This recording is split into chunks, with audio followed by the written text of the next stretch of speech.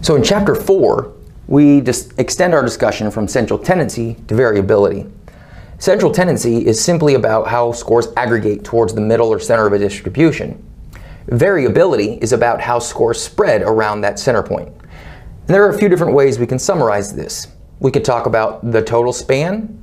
We can talk about the span in the middle. We can talk about the average distance from the middle.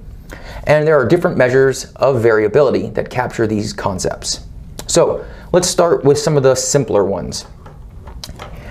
And we'll start by talking about the range and the interquartile range. So the range is simply telling us the span of the scores. We obtain it by getting the maximum and subtracting the minimum in our data set. The IQR is getting the inner span of the scores. And it does this by subtracting the first quartile score from the third quartile score.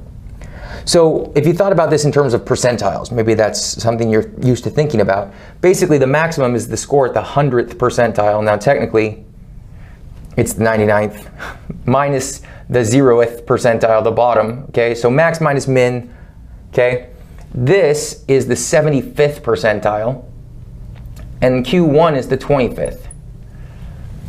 And so this is giving us the total span, and this is giving us the middle 50% span. Now notice all of these then work really well with the median, because the median is again the value at the 50th percentile. It's the one in the middle.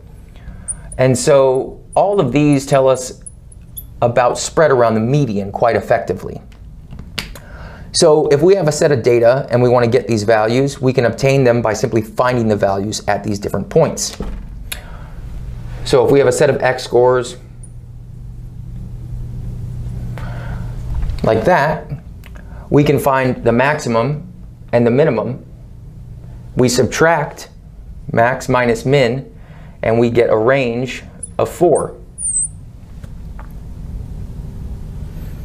Now to find the interquartile range, we want to find the value at the 25th and 75th percentile.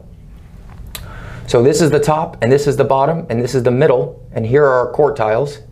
So this is 50th, this would be the 25th, this would be the 75th, and we're simply going to take our 4 minus 2 and get 2.